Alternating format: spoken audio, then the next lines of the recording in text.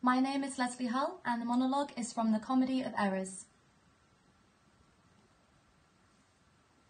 My liege, I am advised what I say, neither disturbed with the effect of wine, nor heedy rash provoked with raging ire, albeit my wrongs might make one wiser mad.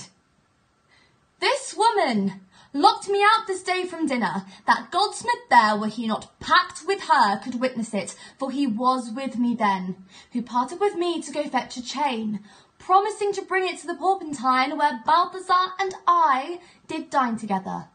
Our dinner done, and he not coming thither, I went to seek him. In the street I met him, and with him that gentleman.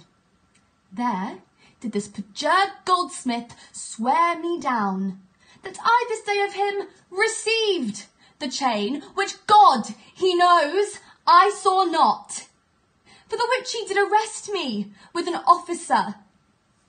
I did obey, and sent my peasant home for certain ducats. He with none returned. Then fairly I bespoke the officer to come in person with me to my house.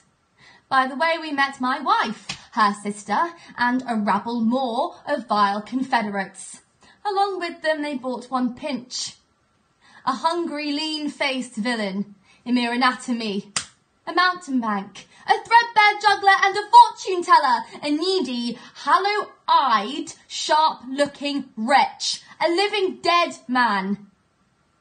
This pernicious slave, forsooth, took on him as a conjurer, and gazing in mine eyes, feeling my pulse, and with no face as 'twere outfacing me, cries out I was possessed.